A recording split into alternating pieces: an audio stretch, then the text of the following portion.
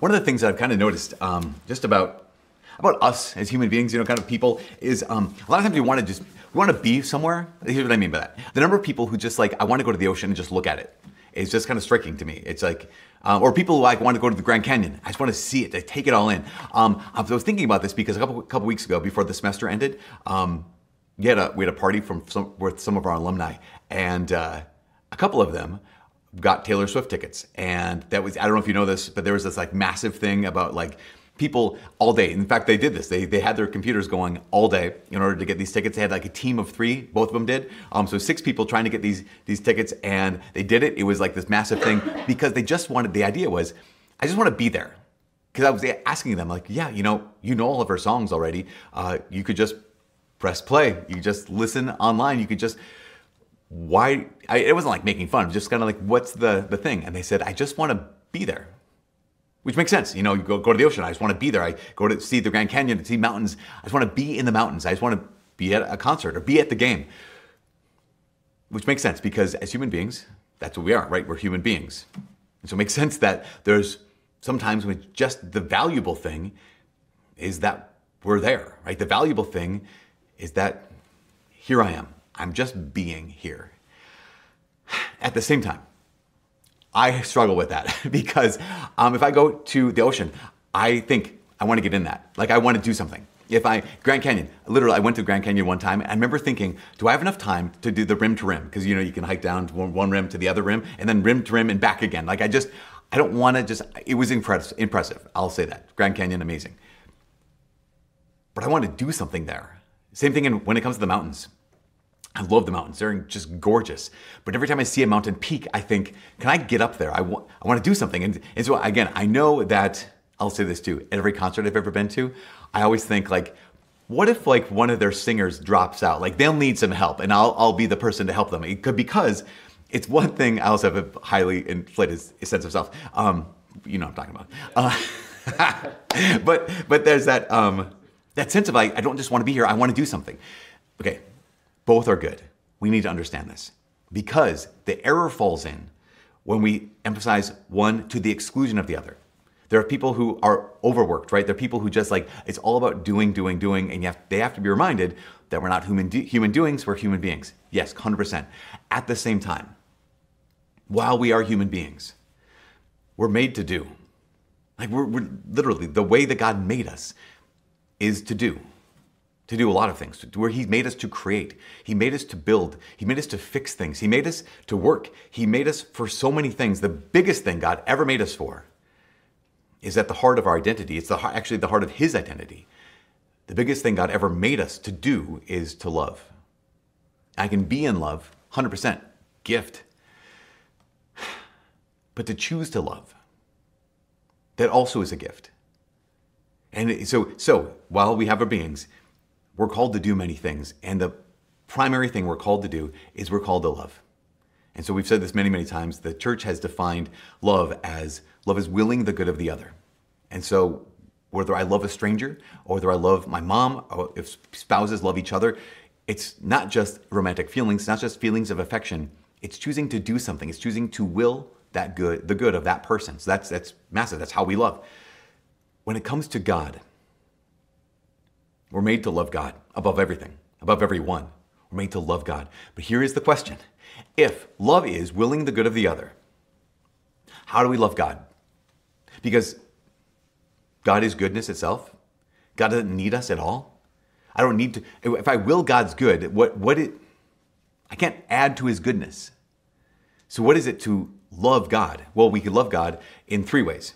One is, St. John talks about this, not today, but he talks about other places in the Bible. He says, we can know we love God if we take care of our brother and sister. If we love the people around us. So we love the people that need our love. They need our attention. They need our help.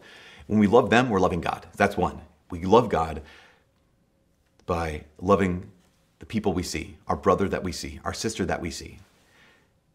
The second way we love God is we love God by obeying Him.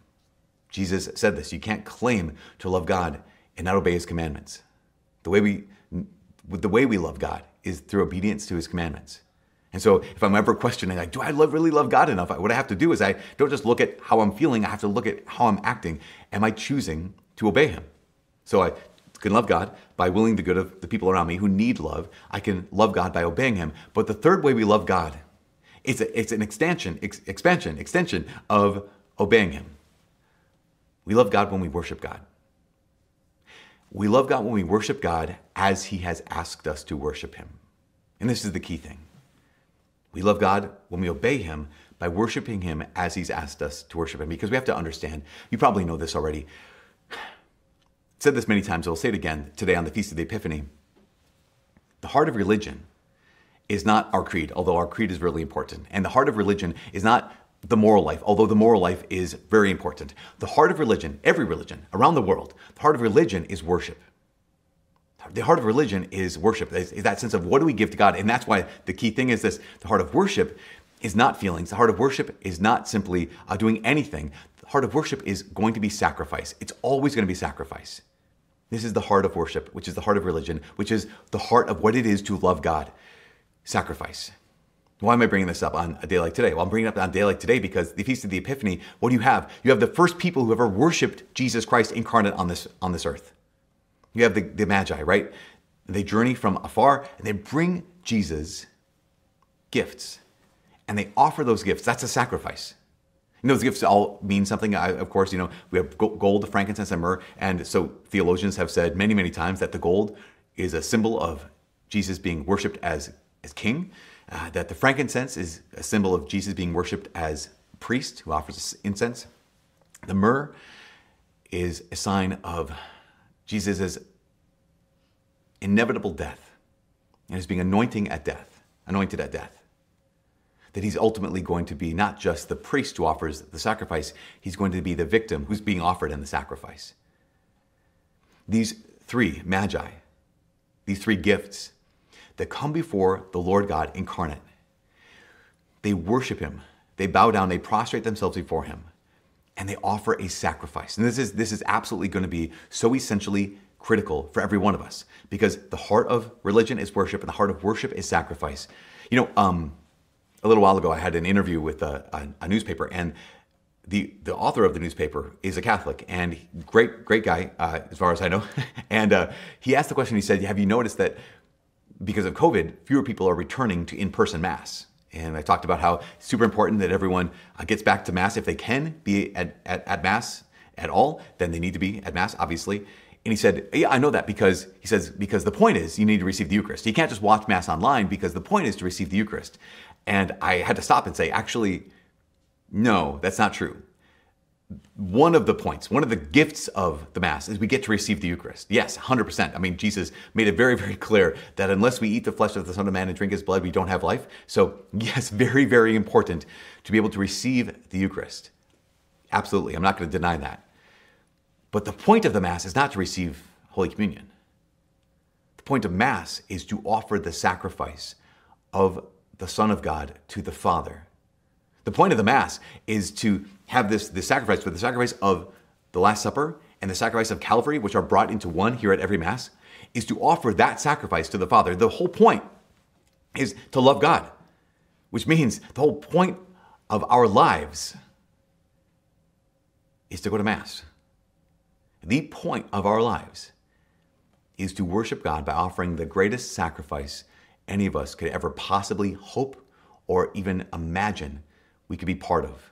That's why this Feast of the Epiphany is all about worship. It is all about sacrifice. It's all about what we do every single Sunday and every single day in so many Catholic churches. We recognize this. We recognize that I'm not loving God if I know that he has asked me, commanded me, in fact, to do this in memory of him, to offer this sacrifice in memory of him, to offer himself, united with the ministerial priest, to the Father, and I stay away. We're made to love. The biggest thing, the best thing, the primary thing we're called to do, made to do, is to love. The one we're called to love beyond anyone else is God himself, and the way he has asked us to love him. Yes, serving our brothers and sisters. Yes, obeying his commandments. But this particular commandment of do this in memory of me is the critical thing that makes all of the difference in the world. It makes all the difference in the world. But the question is, does it make the difference in my life? Here's what I mean. I think a lot of times we show up to Mass and we leave unchanged. We show up to Mass and we leave the same as we walked into Mass. This is supposed to make all the difference in the world, but it doesn't even make a difference in my life. Because again, it might not be my fault, it might not be your fault, but it might be that we just didn't expect that anything would happen, didn't expect that anything should change. I went to Mass, checked the box, now I'm leaving. But how could we possibly come into contact, to encounter the true and living God and not be somewhat changed? In fact, the Magi, what does it say? It says they offered their gifts, gold, frankincense, and myrrh, and they were warned in a dream. So they departed for their home by another way. And I got to tell you, saints and people in the church for years have read that, for 2,000 years, have read that and said, yes, that's what's supposed to happen. I came to the Lord one way, but when I worshiped him, it changed me, and I had to go home a different way. I couldn't go home the same way. I couldn't return the same person I was when I walked into the Lord's presence. So why do we? Why is it the case that so often we come to Mass and we leave unchanged? When the whole point of it is I've loved the Lord in such a way that I'm not the same anymore. I think part of it is because we're missing two things. A, we're missing out on the reality that we're here to sacrifice. We're here to unite our prayers as kingdom priests, right, with the prayers of the ministerial priest at the altar, who he is united to the great high priest, Jesus. We forget, we never knew that what we're supposed to be doing here is worshiping. We're supposed to be offering the sacrifice. We're supposed to be uniting our hearts. When the priest is praying those words, it's not like, okay, get done, okay, amen, that was my part. No, your part, our part together is to be saying, okay, Lord, Father in heaven, receive this sacrifice. May you be glorified. May this world be sanctified. May this world be changed and transformed. But if we just show up and we sit and watch, of course we're unchanged. That's why, go look at the Grand Canyon. It's neat.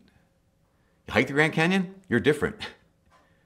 You go and look at the ocean, it's cool. You get in the ocean and swim around, okay, you're going to be different. Go to the concert, awesome, take it in. You get called up on stage, your life is different from then on out. And same thing is supposed to be true when it comes to the Mass. We're not here to watch. We're not here to just be here. We're here to do something. We're here to offer up the sacrifice of the Son to the Father and the power of the Holy Spirit. We're also called to do the other thing, and this is the last thing. Remember the gold and the frankincense and the myrrh. Gold for a king, frankincense for a priest, and myrrh for the one who died. Jesus is not just the priest who offers the sacrifice. He is the sacrifice that's offered. And so are you. At every Mass, so are you. In fact, we even pray it in the Eucharistic prayer. Say, Lord, make of us an eternal offering to you. Make of us an eternal oblation to you. Let us be, our lives, be a gift. If I go to Mass and I return unchanged, it's probably because I didn't offer anything. Let's say that again. If I go to Mass and I leave the same way I walked in, it's because I didn't offer anything. I didn't give him anything. What do you mean give him? I didn't give him what I was afraid of. I didn't give him what I love. I didn't give God access to my hopes. I didn't give God access to my weaknesses. I didn't give God anything. I just showed up and watched. But you are not baptized to show up and watch. Jesus Christ did not come to this earth so you could show up and watch. He didn't give us the gift of the Eucharist so you could show up and watch. He didn't die and rise from the dead and send his Holy Spirit into your life and my life so we could show up to Mass and watch. He did those things so that we could be part of the sacrifice, so we could unite our lives and our sacrifices to his life and to his sacrifice. He did this so that every time we approached him, we would be changed. So that every time we walked into the church and offered the sacrifice with the priest, with Jesus himself, we would be different. We would be more like him. And we could never return to our home in the same way. We go back home, but every time you go back home by a different way.